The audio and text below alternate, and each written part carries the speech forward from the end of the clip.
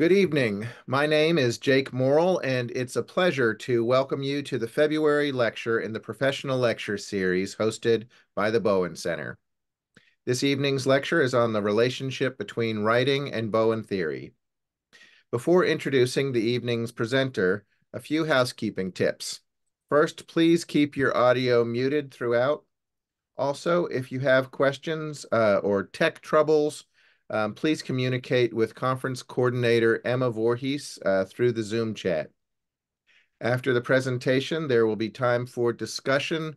There won't be a break midway through, so take whatever notes you think might help retain what you're wanting to talk about at the end. Now, I'm glad to introduce this evening's speaker, Dr. Barbara Laymon.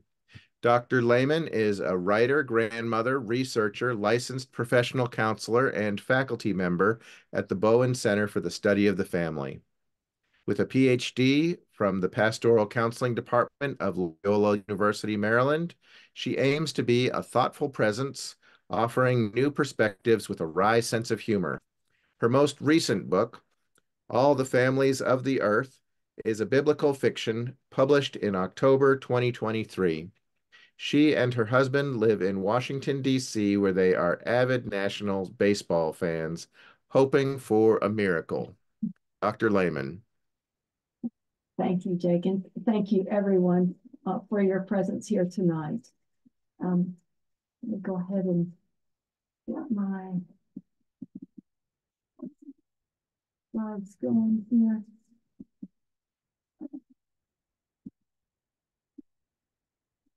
So, writing and defining a self is my topic tonight, and I'm going to be paying a lot of attention to Dorothy Sayers, who wrote a lot of mysteries and some important nonfiction too. But she wrote a little story called the Vindictive Story of the Footsteps That Ran. And so this is a spoiler alert. It was published in the 1920s, and if you haven't read it yet, I can't be responsible for that. So here we go.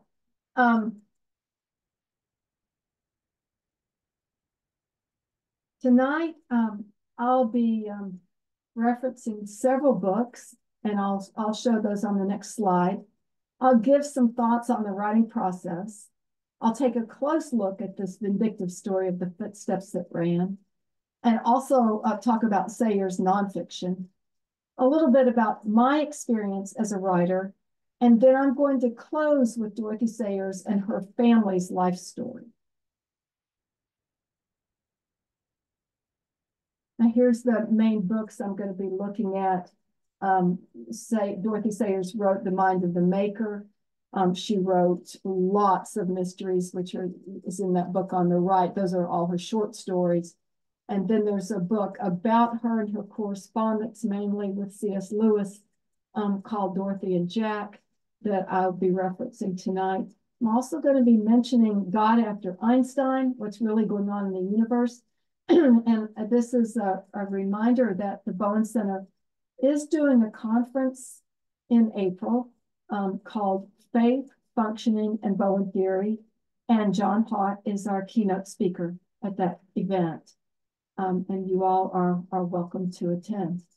I'll also be talking about my most recent book, All the Families of the Earth, Therapists in Bible Times. So, writing. What does it bring to the writer herself? That's my question right now.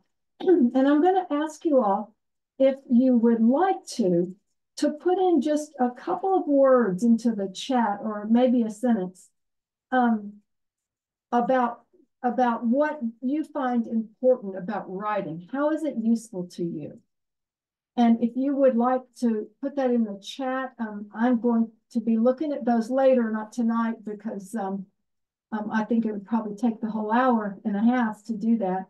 But I will be looking at it later to see what everybody's ideas are about about writing itself.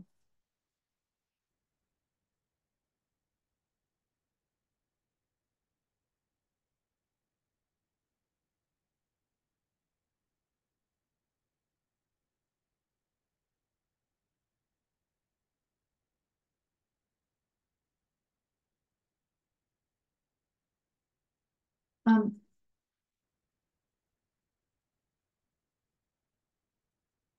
once that is in the chat, I'm going to ask that the chat be used from here on out tonight for any technical problems you're having. You can chat with the conference coordinator about that. But please hold your questions until the end and we have a time to discuss them. Okay, now I've done a little bit of a deep dive on this question. And these are the things I came up with. A bunch of things. How I see it. In the first place, writing gives me clarity that I might not have had before I sat down to write something. I notice that a lot in emails. I'm finding that it takes me a lot of time to write an email. Well, an email is not just an email, it's a way of defining yourself. So that's what takes the time. Now, those of us who get too busy editing our emails, maybe you're going too far with it. But I think it does bring clarity to write your thoughts that are going out to someone else that you wouldn't have had as long as you were just mulling them over in your mind. For me, writing brings insight and perspective. You know, I can be writing a grocery list and all of a sudden, oh yeah, something I hadn't thought of. I start to connect the dots. The third thing about writing is the energy which comes from defining myself. And I don't think we can underestimate that. Anytime one differentiates a self from others, it brings energy to oneself. And I think it's very important. It is for me. And it makes me write more because I get energy from writing. The approach and tone is something that I look at a lot in my own writing. If I find myself with a tone that I think is negative, off-putting, whatever, I have a chance, if it's in writing, to stop and say, well, what's that about? I have a chance to think about it.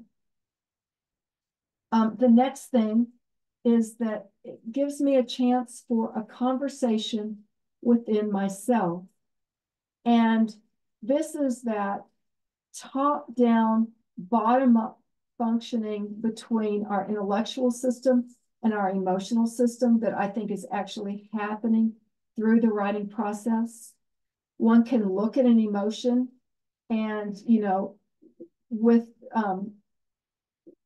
one's hopefully thoughtful perspective on it, see what's in there that matters and what is in there that would lead one astray. Now, I put in another bullet point here because the opposite does sometimes happen.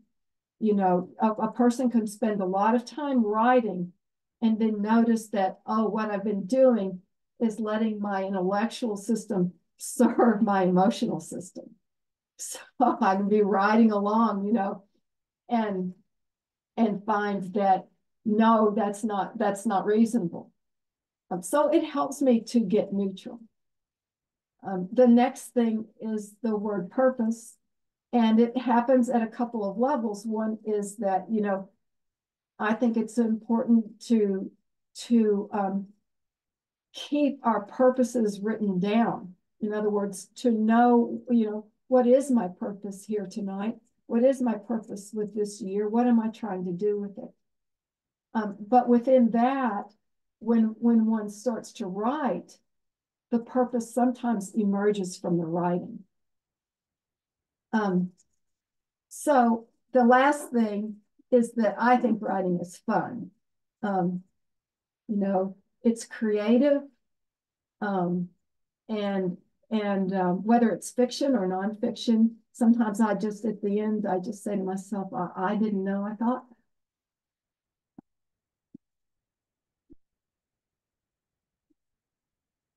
So the vindictive story of the footsteps that ran.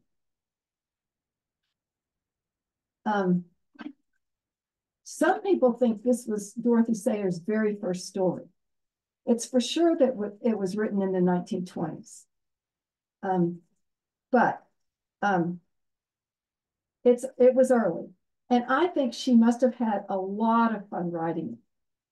I mean, how did she come up with that idea of hiding the murder weapon in that all too obvious and yet hidden spot? And the choice of writing mysteries, I think, is a way that she defined herself. Because, see, she was not going to be bored in the writing. You know, neither was she going to bore her readers. Her purpose seems to be something around seeing the truth of a thing. And I mean her purpose in the short story, which I think is about 16, 17 pages. So, you know, I don't know whether she had the idea for the story and the whole thing came to her in a moment, or whether she developed it over time. I don't know that. But as I read what she wrote, somewhere in there was an underlying interest in finding out what really happened, what was the truth. It begins with Lord Peter and his faithful Bunter at the home of a young doctor who was doing research on rats. And Lord Peter's noticing that one of the cages needed to be fixed. When the doctor comments, and by the way, almost the whole story is done with dialogue, not description. Anyhow, when the doctor wonders how Peter would have noticed that detail, given that he didn't seem to be paying any attention at all, Peter describes how his brain works, that it seems to notice things before he becomes aware of them. Well, 100 years later, neuroscience research is backing up this idea. The idea comes up again when Peter is trying to solve the case. He says there's something he's not able to sort out, but it's there, latent, he says. Reminded of the word by Bunter, as it describes the figures on the film of the camera he is using, which will not be apparent until the film is developed. So Bunter is there filming the rats that the doctor is using for his research. And so this use of metaphor, by the way, so this idea of latent is in the prints and in the brain and in life, is something Sayers also discusses in The Mind of the Maker. And we'll talk about that in a few minutes. But anticipating very recent linguistical research, she notes that the mind cannot operate without the ability of metaphorical thought. Here, she simply makes her characters act accordingly. Well, you know, Peter can't figure out how this murder was done, but he has two additional problems. First, a policeman has already showed up, and he must manage the policeman until he figures out what really happened, because the policeman already has an idea and is off on what he thinks happened. And so it seems to me that what she's describing there is an awareness that Lord Peter had of what he had to offer and how it can become problematic, given what he is called to do and what he understands and sees. And it's interesting because I see this as similar to the problem of the therapist. You know, I might see something, but that does the client movement. It's the client seeing it is all that matters. And then the client sees it better than I ever could. But how to move, Lord Peter's got the same problem in this mystery. He's got to move ahead and bring the policeman along. Second, the young doctor, whom he has befriended through his interest and in his work and in Bunter's photography. But the young doctor is failing to catch on to what really happened. Peter first says to Bunter that the doctor's theory of the case is getting in the way of its solution. The dialogue is very clever and goes to the point that once one has a theory, one looks only for the facts that would support it. The fascinating detail is that while the doctor is careful about his research method with the rats, he loses the capacity to think clearly when dealing with his upstairs neighbor.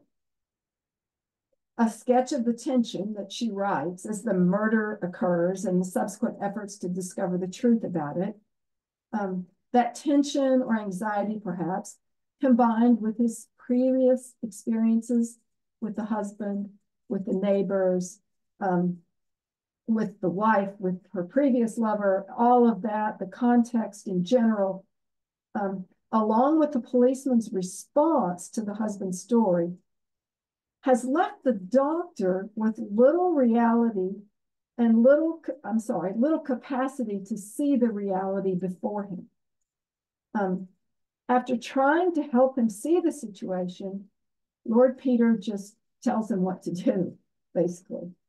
On the other hand, Bunter, who was the deferential servant in the earlier scenes, steps up at this point, becoming Peter's intellectual partner in solving the crime. So as the two begin to uncover what is latent, which Bunter describes as he is conscious of an incongruity. There's a scene where Lord Peters describes himself as a child watching the cook at work. Well, you know, I can picture Dorothy Sayers as a child spending time in the kitchen with the cook. And did she build on that scene somehow in creating this story? I'm guessing that. You see, I believe really strongly that all of life gets used somehow or another. So that's how that history in her life got used. At any rate, Sayers uses her experience, applies it to Lord Peter, and he has it in a very different setting, and applies it to the solution of the case. Well, then there's one more thing that happens in this story, which is a very cleverly written end, with the murderer's motive touchingly described through a Bible reference made for one last treat in reading this story. I wonder how many readers remember a similar moment in their own teenage years of discovering the book, The Song of Solomon in the Bible. I wonder when and how she thought of that as the ending. Did her mystery author's mind require her to say more about the motive? Or did she want to stress the underlying theme that emotions can get in the way of clear thinking? Or did she want to close on this note to remind her readers that the Bible does have ways of thinking about unregulated emotions? I don't know. So that's the vindictive story of the footsteps that ran. It's a great story. And just to summarize, it was an early work. She wrote it in the 1920s. And her main idea is that the research frame of mind is useful. That one should stay curious, that one's own theory can get in the way of neutrality.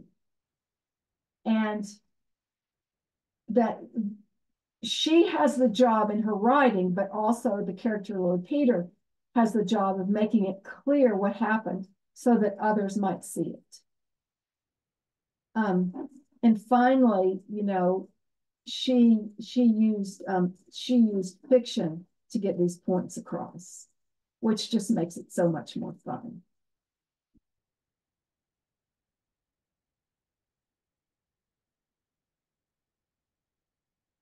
Now, she also wrote nonfiction, and she had some really strong opinions about artistic integrity. She said that one, and this is in the D'Alfonso book of her friendship with C.S. Lewis, And she wrote to him that she thought one should only write the thing you want to say. You don't write it for money, nor applause, nor a following, and nor for doing good. And I thought that was really interesting. You know, everybody right now, and every author wants to, it's a big thing right now to have followers. Um, I guess it's not, it's been there for at least 100+ years. And she's pointing out that that's not what this is about. Um, and then she adds, you must not tell people what they want to hear or even need to hear, unless it is the thing you passionately want to tell them. The way I think about this is that she is talking about, you know, she's using the word passionately. So she's talking about the emotional system and the intellectual system harnessed together in her writing. And again, you know, the more one does that, the more capacity one has to do that.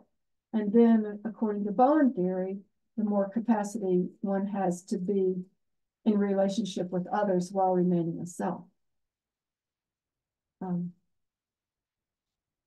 So the next idea that I want to mention is her idea of the triangle of idea, energy, activity, and response or power. And she uses this to talk about the Trinity, but she also uses it to talk about writers. And so for right now, I'm only talking about the way this would operate with writers. So that the writer has an idea, and then there's a certain amount of activity that goes on to get that on paper. So to incarnate that idea. And then she uses the word power, which I'm not all that crazy about, but there's a response first from when the writer reads what they wrote, but then also from the reader later, the response of the reader to the writing. And you know, I can see that clearly in what I've written, that those three things happened. With this book that I wrote last year, All the Families of the Earth, once I got the idea, it basically wrote itself. And I mean, it was a lot of energy and activity that went into that, but I had spent 3 years blogging about the scripture. And so I just needed a way to put it into a book. And when I got the idea of how to write the book, it was almost like it was done, except I had to write it. And then the response of the reader is so interesting to me right now.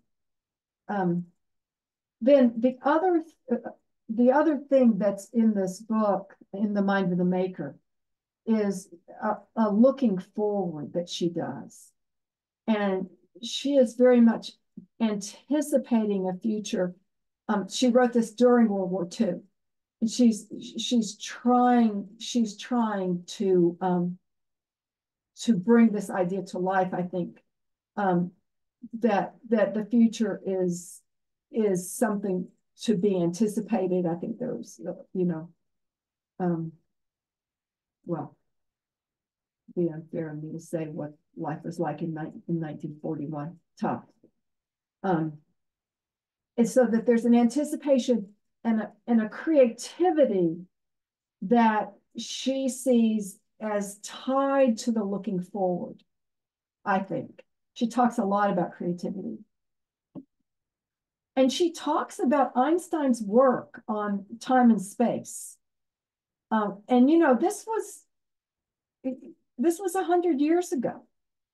Um, and its implications for religion and Teilhard de Chardin. She talks about both of those things. So she was a big picture thinker. And I think, you know, the way I would describe it is she's trying, um, she's trying to keep religion in the current conversation. And because in her view, religion speaks to many things that were currently going on. She also, in this book, she talks a lot about the challenges with writing fiction, and it was fun for me to read. One of the particular things was she talked about the tendency of the reader to get the characters mixed up with the author. You know, and so take a random quote out of a book or a poem and attribute it to the author when the author had put that in the, you know, in the mouth of a character, not him or herself. And I know that happened with me. My first real character in my book from last year was a young therapist named Emma. And, you know, by the first couple of pages, she was a different person from me. And I understood that. We talked. I mean, it's funny how it happens. But she took on, now there were things about her that were informed by what I knew about being a new therapist, but she was a different person. So this is a short list of my work. I've got my research out on ResearchGate. I've got a blog at my website. I've got a book I wrote in 2004, which was a redo of the Screwtape Letters, and it's out of print. I'm trying to get it back in print, but it's out of print right now. So it was a redo of the Screwtape Letters with all the characters from God to the Devil were in the female, and it was in an email format. But then my most recent book, All the Families of the Earth, is 2023. And I have a quote from Dorothy Sayers here that I think is so beautifully said. The vital power of an imaginative work requires a diversity within its unity. And the stronger the diversity, the more massive the unity. You know, that's individuality and togetherness to me. But it's beautifully said. And you know, the more well-written something is, the more you see that, the diversity within the unity. Okay, I wanted to back up here.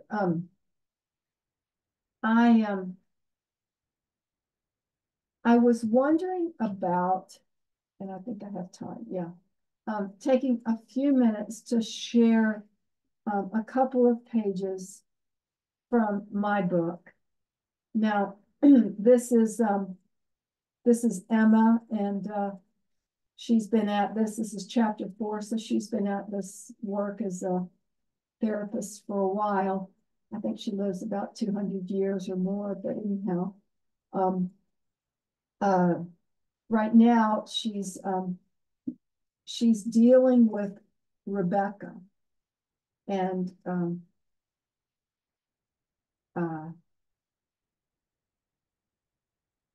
Isaac. So I'm just going to read one paragraph from this. Dear Diary, Rebecca has had twin boys, Esau born first, and Jacob, who came out clutching Esau's heel. They are not identical twins. Esau was born all red and hairy, and I can't think of who he looks like. Could it be that Esau reminds Rebecca of someone from her childhood, someone she did not get along with? because Rebecca already seems to prefer the younger boy, Jacob. So right there, I'm trying to set up the story of the triangles, which becomes so important in their life. So the next entry, the stew thickens. Dear diary, Isaac came by himself today and wanted to talk about how the boys are arguing all the time. Apparently, the latest quarrel over a bowl of lentil stew, for heaven's sake, ended with Esau trading his rights as the elder son in exchange for something to eat. Jacob couldn't actually take his birthright, of course, without Isaac's consent. Still, Isaac was acting helpless about his sons not getting along and not seeing anything he could do about it. Now, in the previous chapters, I've worked a lot to show how Isaac was a focused on child and the sort of helplessness that was a big part of his life. So that's part of the buildup here. But of course, the next thing that happens, dear diary, Rebecca came in today and said that she had managed, with Jacob's cooperation, to trick Isaac into giving Jacob the blessing of the firstborn. The inheritance blessing, by the way, is thought to convey power as it is given. So there's no taking it back. Once it's done, it's done. How she managed is another story. I have seen some crazy things in my work, but this one is truly unbelievable. Remember me telling you about Esau being hairy and Isaac being blind? Well, Rebecca had Jacob go in to see Isaac wearing Esau's clothes and sheepskin on his arms. When Jacob asked for the blessing, Isaac noticed that the voice sounded like Jacob's rather than Esau's, so he asked to feel his arms. The goofy sheepskin trick convinced him that the son before him was Esau. Isaac is upset, of course, and I'm not sure whether he knows that Rebecca thought of the trick. What made him go ahead when he noticed that the voice sounded different? Now, what I'm trying to do there is look at the story from a family system's view. And so I also, at the end of each chapter, I have a family diagram. And at the end of this chapter, this is the diagram that I have. So you can see Isaac and Rebecca up here, and the lines of closeness between Rebecca and Jacob, and Isaac and Esau, and this sort of distance between the couple, which I work on through the story in showing that she was a consummate overfunctioner, he was a consummate underfunctioner. That's been established. And then, this conflict between Esau and Jacob is just the outgrowth of all of this. And, I showed this to a group a couple of months ago with very little background of preparation. And they could see it. And that was exciting to me, that they could see it and start to get the idea of a family system's view through stories that they already knew. So this is the last part of my presentation. And just stop and think for a minute. What's your best guess on Dorothy Sayers' family background? What would you guess about her? Well, here's the diagram, and here's Dorothy. You can see that on her father's side, her father was a clergyman, her grandfather was a clergyman. Her grandfather was born in Ireland and immigrated sometime between 1853 and 1861. Her father was the oldest of 8. Her her mother was the third of four, and her mother, I don't know, there's a lot of years between her sister and her. And so I'm not sure I have this right, but that's the research that I did, what I came up with. But at any rate, she had an aunt, Amy, that she was really close to, comparatively, because she didn't have a ton of family. And then a cousin, Ivy. And then Dorothy herself was an only child.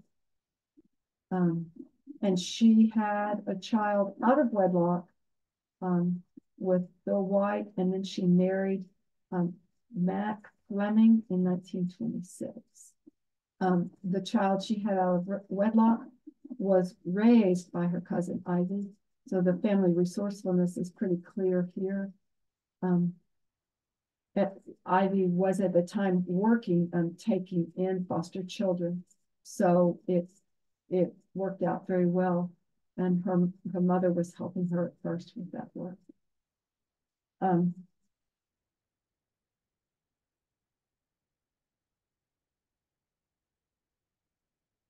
So doing a timeline with this, Dorothy was born in Oxford with a sibling position of an only child.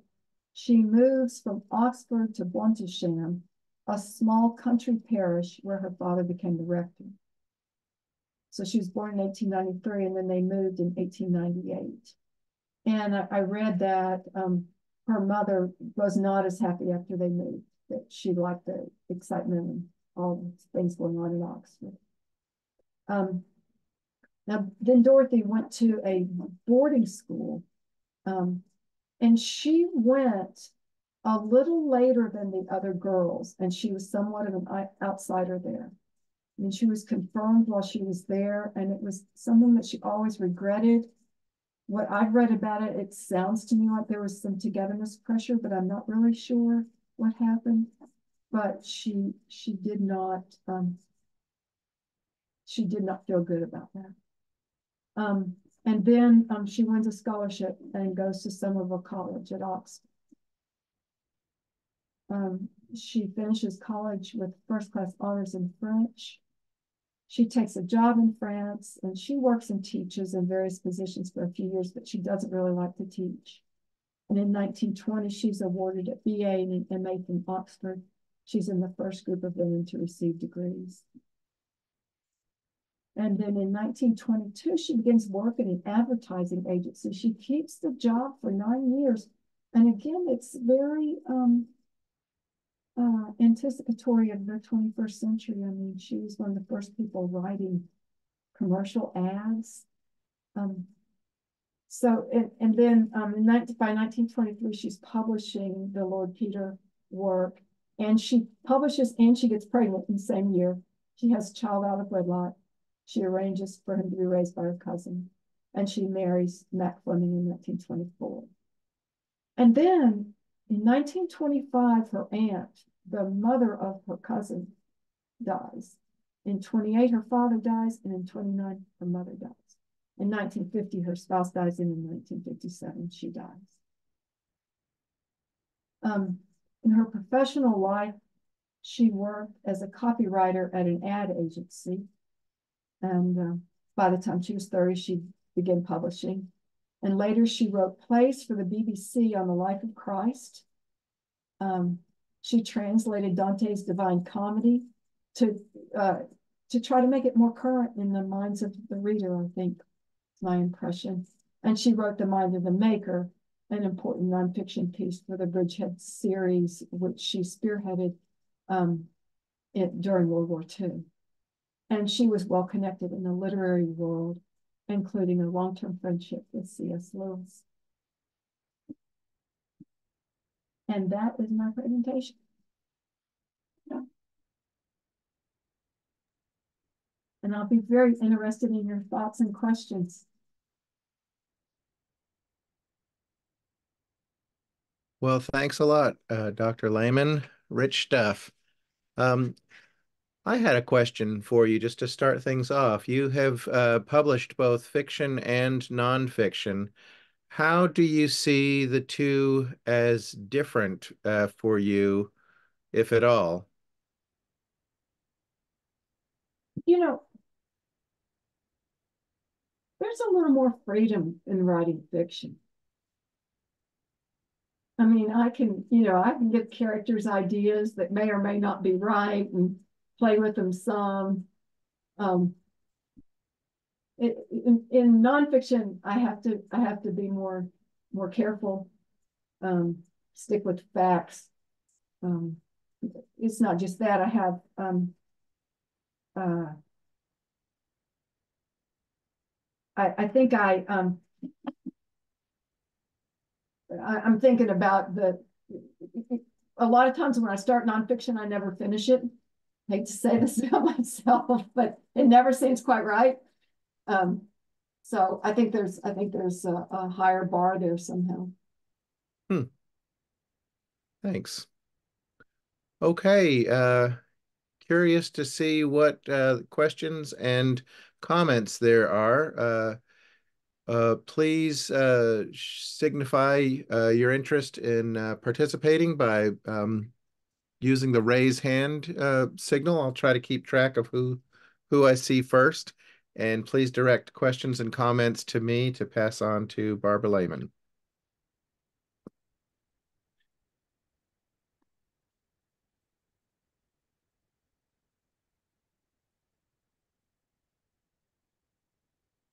Let's see. Oh, Randy Frost.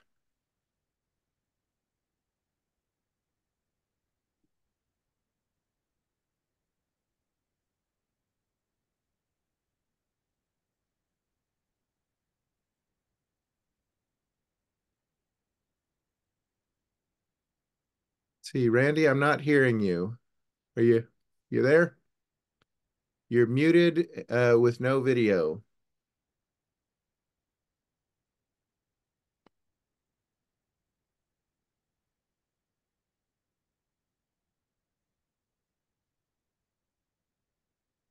Okay, I'm not sure what's happening with Randy Frost, but we'll come back in a moment.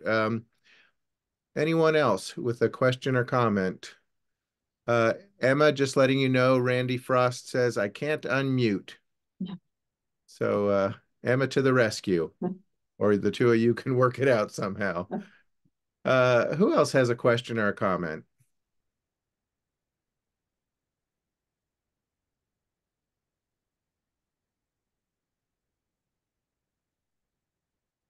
Walter Grazer. So I'm wondering, based on Barbara's last comment about the difficulty of writing nonfiction versus fiction, but I'm wondering in the fiction, uh, this challenge of particularly for the reader is this the author? Is this the character? And for the author, how does it help the author define himself? And then I look sometimes at the autobiographies or biographies around fiction writers, and for some of them, they have very troubled lives, this kind of thing. So I'm just wondering, I'm not sure if my question's clear, but it's how does that fiction help them in the definition of themselves? Oh, thank you. I think that's a really good question.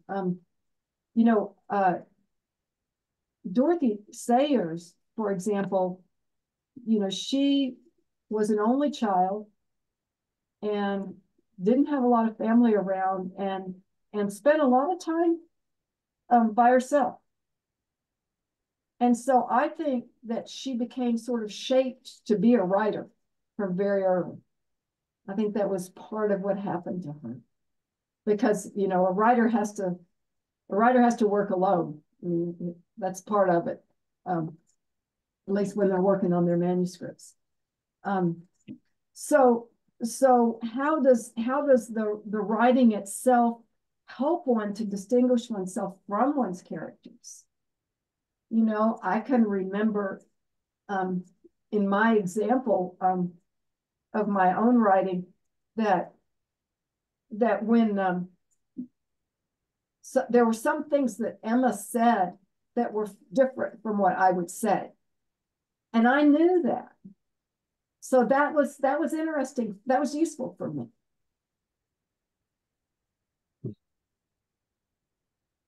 And of course, I have several more therapists in there after her, and I tried to give each of them a little bit of a different kind of a therapist.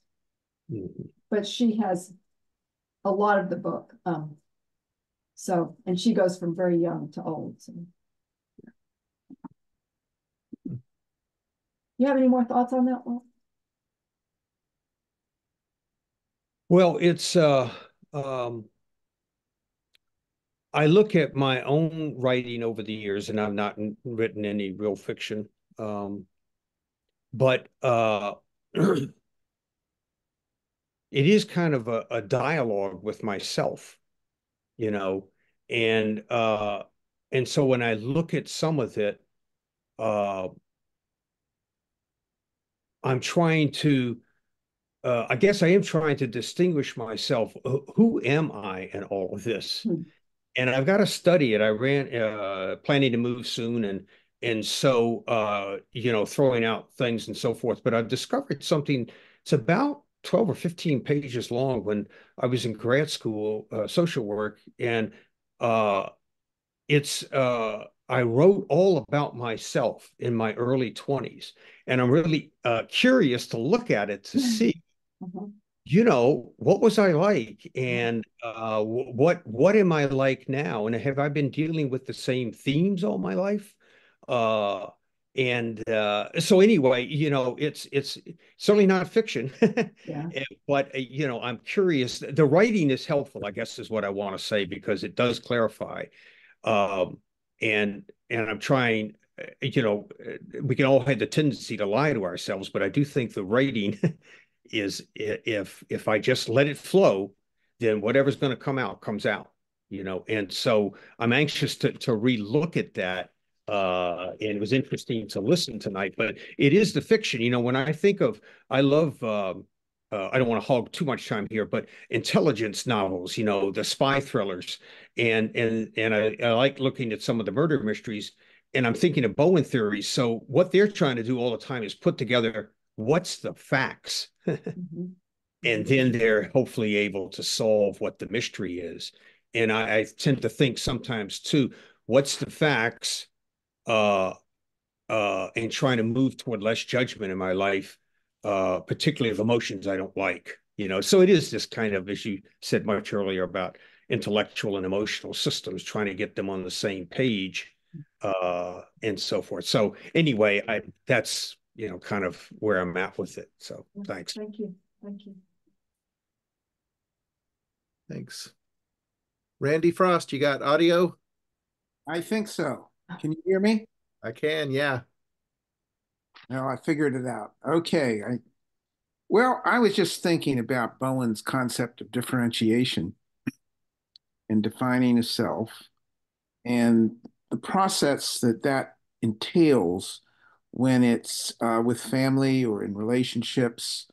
You, if you're defining the self in ways that upset the pre-existing balance of individuality and togetherness, you can predict there's going to be some pushback. Some folks telling you, you got it wrong, change back, or else. Is there anything that is similar when you're trying to define a self as you write? I mean,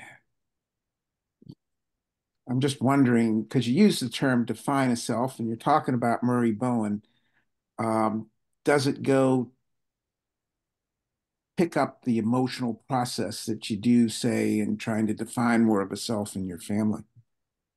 Well, you know, one of the things that happens to me, and I don't know if this happens to other people or not, but I can be writing an email, and first what I write may be defining a self, but it's without thought for the other.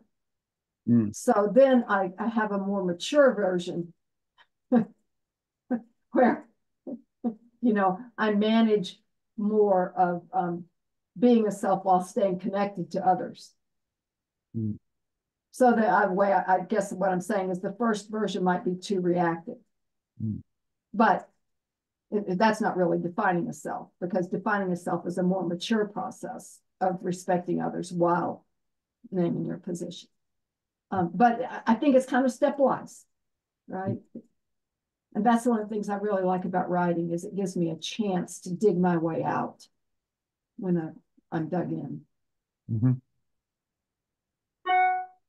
Then I guess there would be times when you do get pushback, even though you've defined yourself in a thoughtful way without trying to be reactive. But if what the other or the others don't like it, you can still hear back. Yeah, yeah. I mean, I can remember, um, and maybe this is what Dorothy Sayers is saying I shouldn't do, but I can remember times and places in my book where I took out language that I thought was too strong and made something more palatable. Mm. Now, you know, did I lose something in that? I don't know. But it's almost like I could hear the pushback before before I sent it anywhere. And so when is that worth it, I guess? Okay. I had some really funny things in that book that didn't make it, by the way. Okay. Enough. Well, I was just curious about how far one can take the analogy of writing as a way of defining more of a self in terms of increasing level of differentiation. And Mm-hmm. Mm-hmm. as, Yeah, yeah. Well, and a word that we don't hear a ton about in Bowen theory is creativity. Mhm. Um, and I've been thinking about that. How is that part of the theory? And it's part of being human. Mhm.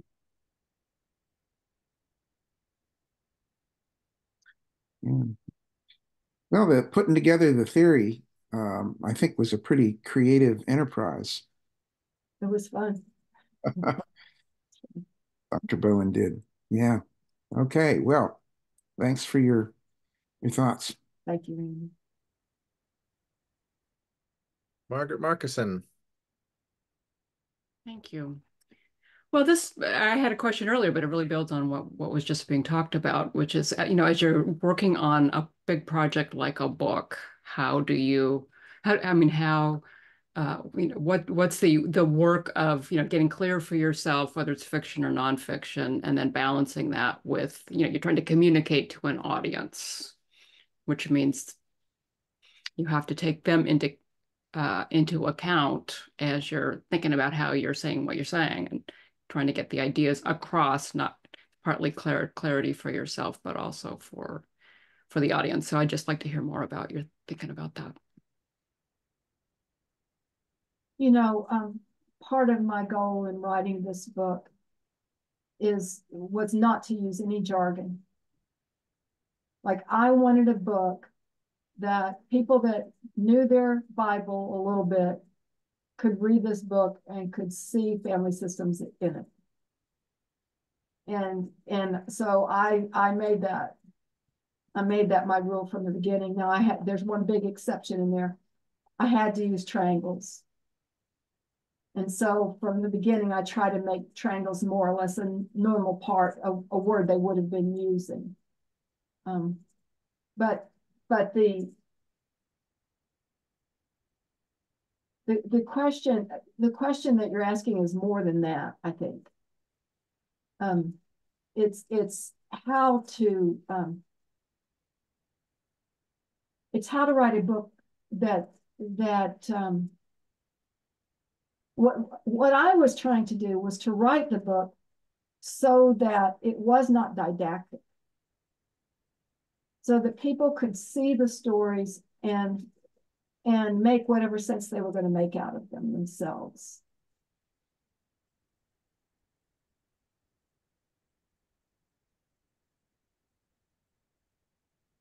Yeah, and there is a way, I mean, I write mainly for church leaders, to try to be clear, say what I think is important, and give them the opportunity to apply it as they're able in their own context.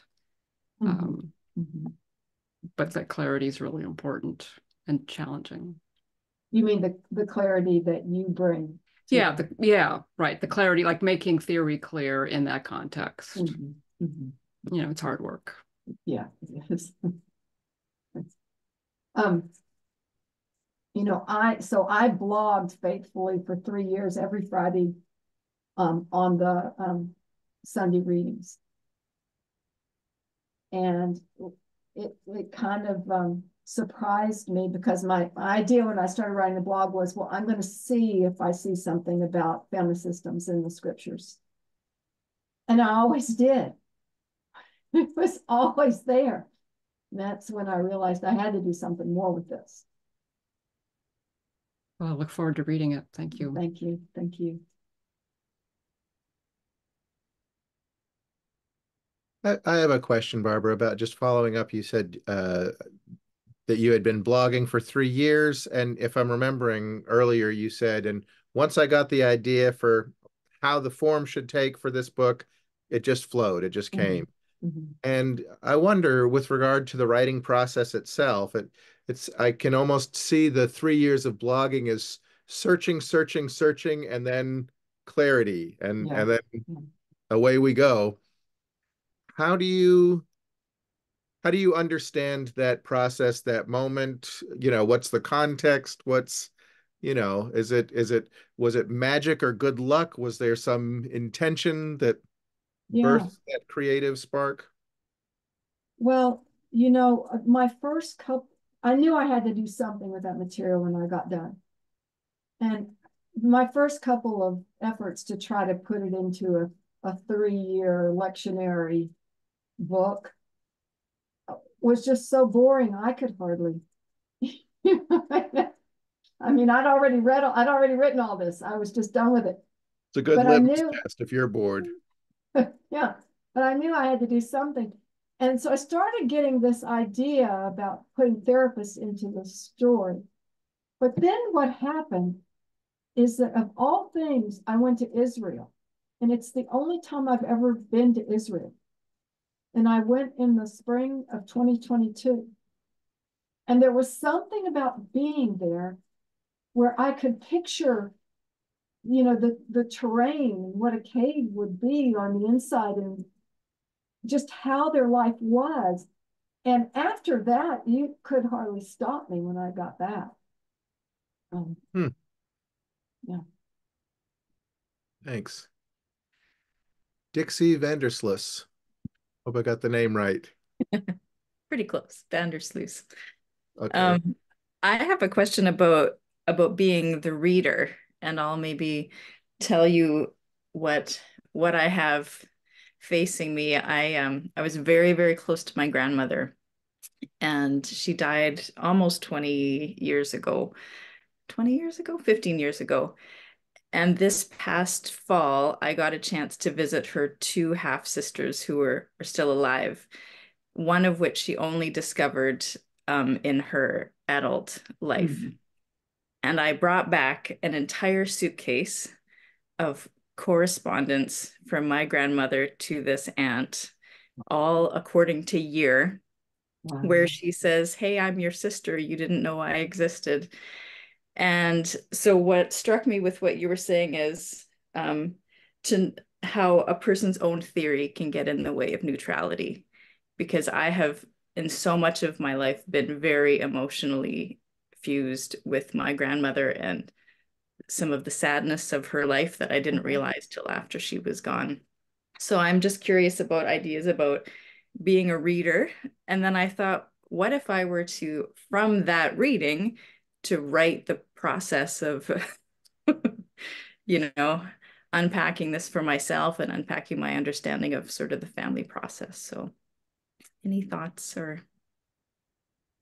Well, you've got a serious project ahead of you, don't you? I mean, maybe not serious, maybe it's can have a fun point, but there's a lot there. Yeah, and I'm a go-getter, but it's been sitting in my office for 4 months and I'm kind of afraid to I imagine. unzip the suitcase. Yeah, where would you start? Kind of a feeling.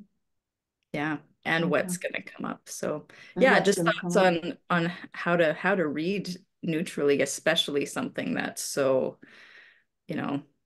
Well, I recommend you start with the vindictive story of the footsteps that ran. Yeah. I mean,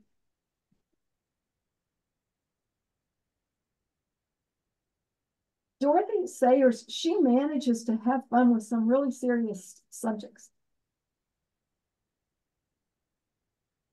But I do think that what you're getting ready to plunge into, you know, is going to be a challenge in terms of the internal work of the intellectual system and the emotional system.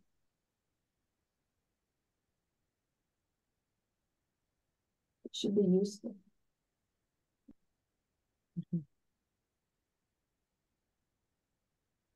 Yeah, thank you. Yeah, thank you. Leslie Fox. Yes, hello. I'm really enjoying this conversation, Barbara. I don't even know exactly where to begin, but what I sort of have focused in on my question to be is the process of editing. Because I've been writing my entire career and more than 50 years of writing, but writing reports, writing nonfiction, writing just factual reports, and then later on writing about the theory and trying to explain supposedly in my own words, what that Dr. Bowen meant about the theory and how you could use it in organizations, for example. So there I was sort of going into fiction a little bit because I would be making up examples to illustrate the theory based on my own experience over many, many, many years of working in hospitals and with consulting. And I always will get to a point in anything that I write, any piece that I write, where it needs to be edited, where I have to make sure the grammar is right, and that the words, that I'm not writing a lot of run-on sentences, and I'm not going on and on like I'm doing right now. But what I find now is I'm trying to write more based on my own life experience as it relates to all of what's going on right now in essays. And after I go back and edit it, I feel like I lose my voice, that my voice gets lost. It gets it's more neutral, but I think I lose I still want to stress certain things. And so I struggle with at what point. And then also I edit other people's work. I'm in that position. I've done that for many, many years. And I try to be so careful not to edit their voice out of the piece. But it's a challenge. And I was wondering how you've dealt with that over your career in writing. Thank you for that question. And I think that's very difficult. I mean, I can tell when I've over edited because it just goes flat, you know, and I think this will be controversial among Bowen Theory people, but you know, you don't want to lose your voice. You want your emotional system and your intellectual system harnessed together. You don't want to dampen down on having emotions. That's what I think. Mm-hmm. But you want them informed by your intellectual system. And so anyhow, all this is to say that I think the danger is very real of over editing. I mean, sure, you got to get your grammar straight, but but Do you? well,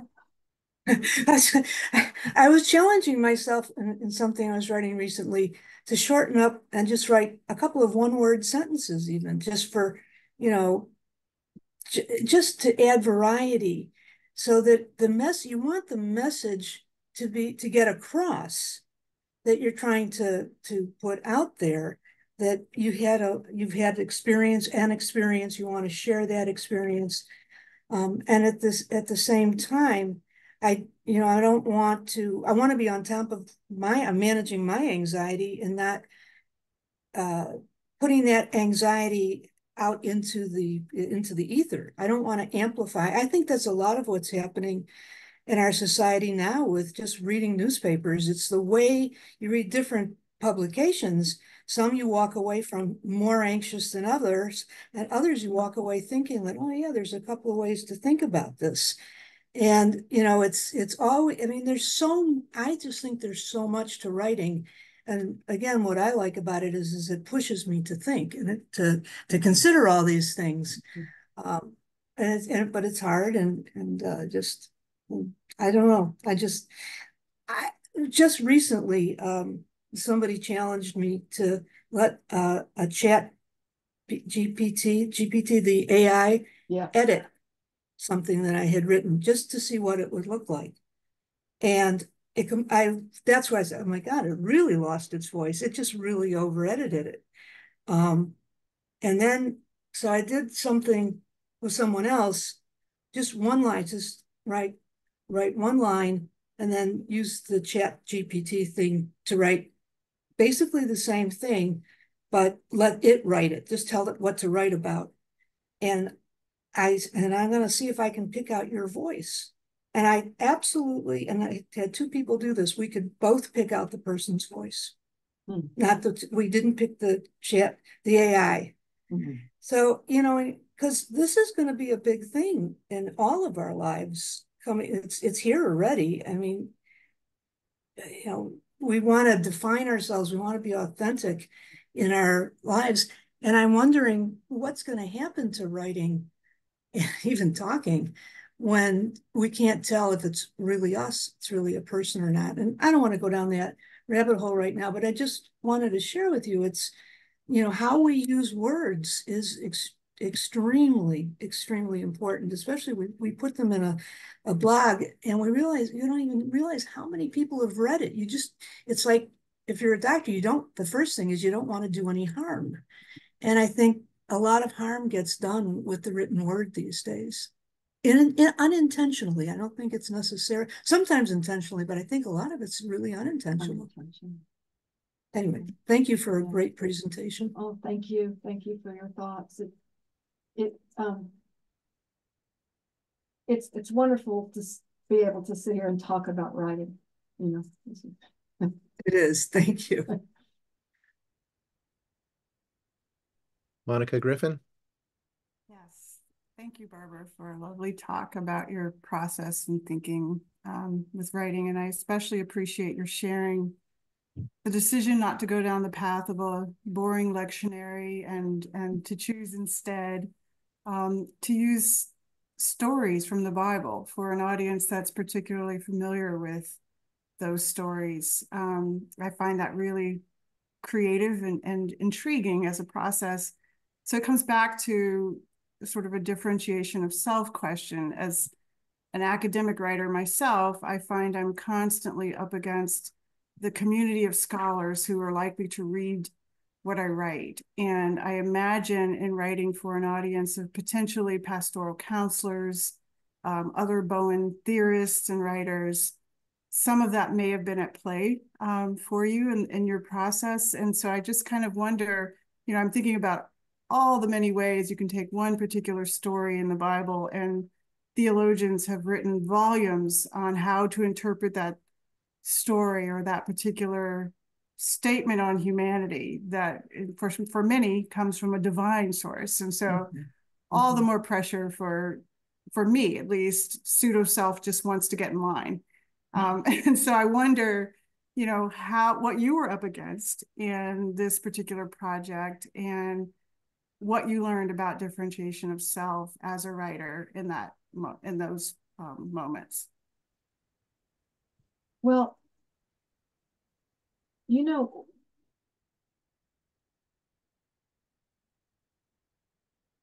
the differentiation of self as a writer, at least part of that is simply doing it. No, I can't do X, Y, or Z because I'm writing.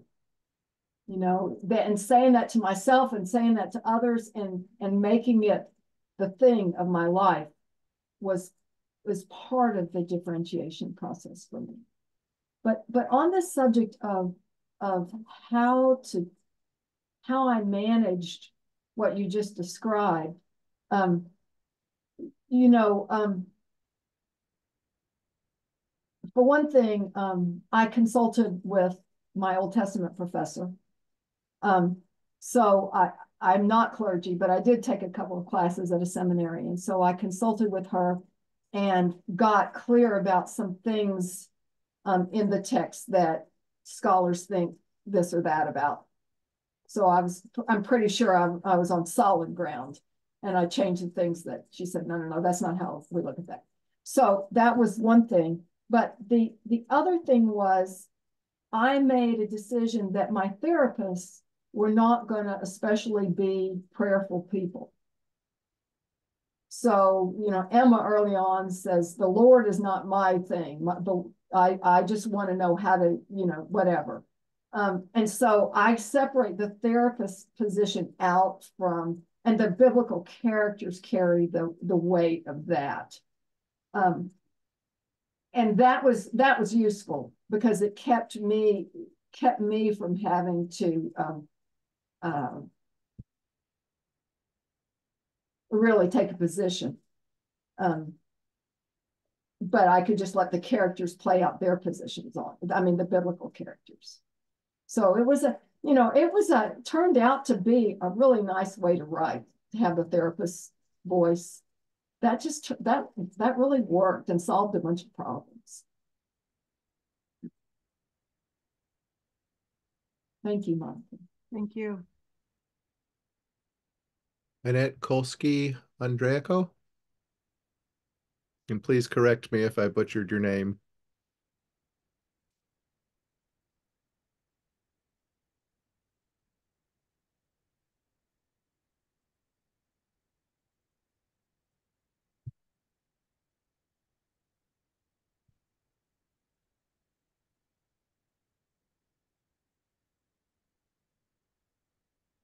Annette, you're muted. Okay, here we go. I don't know if this is a question as much as it is just a comment, and maybe get your response to it. I've been writing a memoir with a friend of mine. So it's a joint memoir about our friendship of 50 or more years. And there are things about our lives and how we met that have always thematically been intriguing to us, the coincidences, and how quickly we formed our friendship. And the process of writing this and writing the chapters has been not that difficult. I mean, it's difficult, but they've flowed. But the difficulty has been how to structure this memoir. And so I experimented with something, and I changed the first person to third person in a couple of chapters. And I found that so helpful in that I when I went to third person, I realized that if I could write about myself as the character, I could see so much more detail. And it gave me a freedom to write.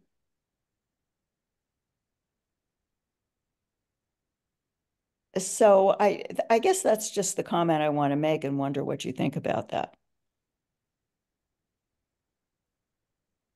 Well, I remember the first time I gave a presentation of my family where I talked about it in the third person. And it was very hard to do, but it was useful to me to do it that way. Mm-hmm. But my family diagram up there and, Barbara this and Barbara that. And yeah, it was, I think, good for my brain somehow. I think voice is important in writing. I mean, how you decide Yes. what to do with that's tricky. What's more compelling for the reader is one of the questions. I mean, I don't know if Dorothy Sayers would agree with me. She was so big on doing what you felt, was you wanted to write. But it has to be somehow clear to the reader what you're doing. Well, yes, and I think it has to be interesting to the reader. There's a certain there's an emotional component to writing. I mean, when you read, you want to be interested in the character. The character in the story has to take you somewhere. It's an emotional connection. Mm-hmm. And I think that's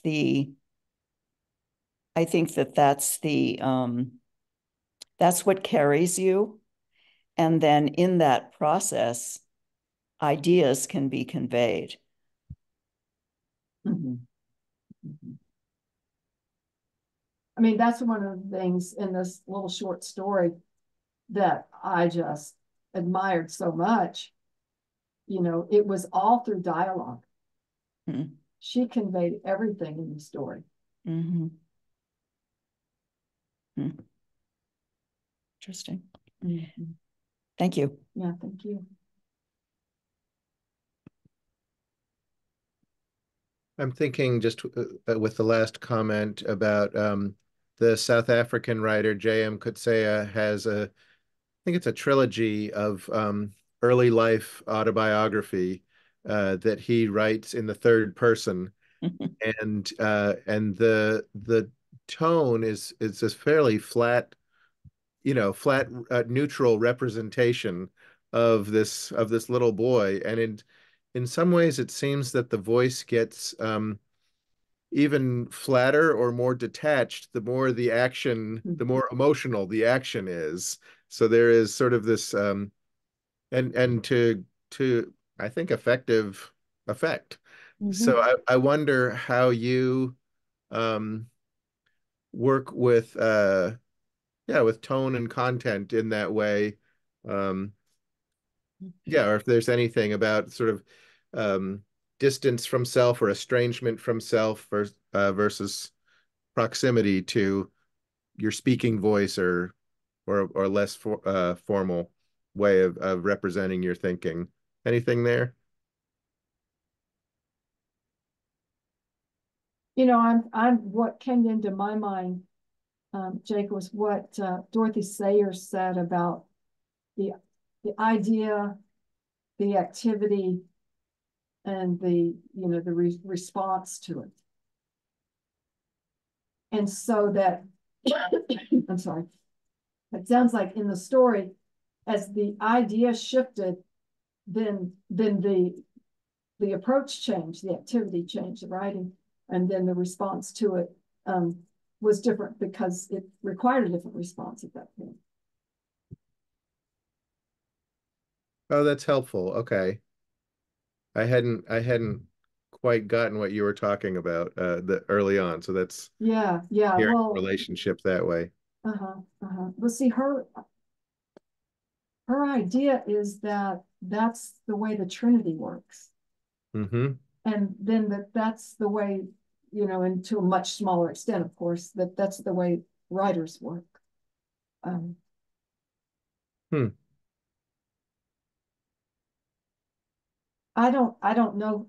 I don't know for myself on this question. I'd have to think about that. Can you say more about the quote you shared of Dorothy Sayers? The stronger the diversity, the more massive the unity, and where you go with that? Yeah. I was just astounded when that appeared in this book because to me, um, one of the last things Bowen did in his life was he wrote a paper for the 250th anniversary of Georgetown, um, for a conference called Individuality and Cooperative Action. Hmm. And it reminded me a lot of his paper in there, and just the whole set of papers. I'm just looking at them over there on my desk, but the whole set of papers um, on this idea from a range of writers. But to me, the idea that the more diversity there can be within a family, the more the strength is of the family, as long as they're still connecting. And that's the thing I'm so concerned about for us people today, is that we have all this diversity, but we're not connecting anymore. Hmm.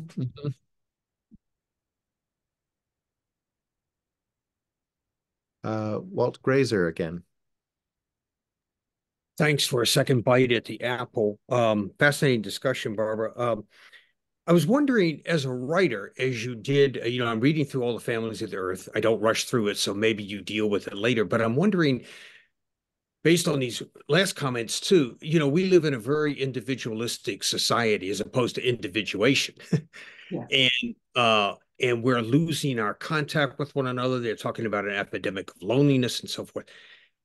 In the biblical characters, it seems to me the tribal influence is huge.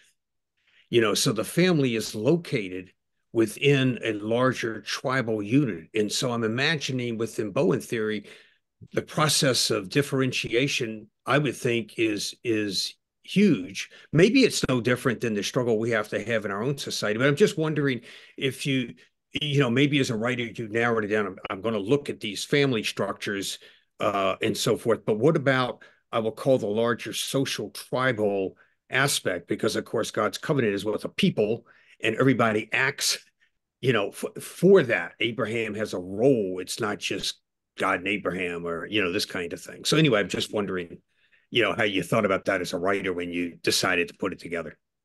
Well, it's a subject that I'm very interested in, and Stephanie Farrar was here, and she wrote a fascinating article for the Family Systems Journal a few years ago on tribalism. I in the book, I close my very last. It closes with something about tribalism. It's the very last piece, and it's based in, it's really handy because it closes with the Book of Ruth, and there they are in Moab, and so it's the perfect setup for that.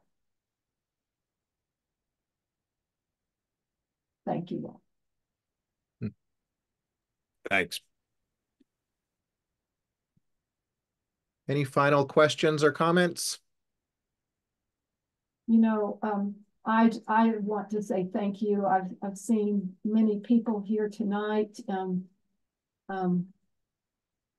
My best to each and every one of you. Thank you for coming, and I'll be interested in any thoughts or comments you have about this subject. My email is blayman@thebowencenter.org, and I'd be happy to hear from you. Thank you. Thank you. Thank you not only for your writing, Barbara, but also this evening for your reflection on writing that invites the rest of us to do likewise. A really rich evening. I invite everyone here to come back for the next professional lecture in this series by Lori Lassiter on March 14th. Hope to see you then.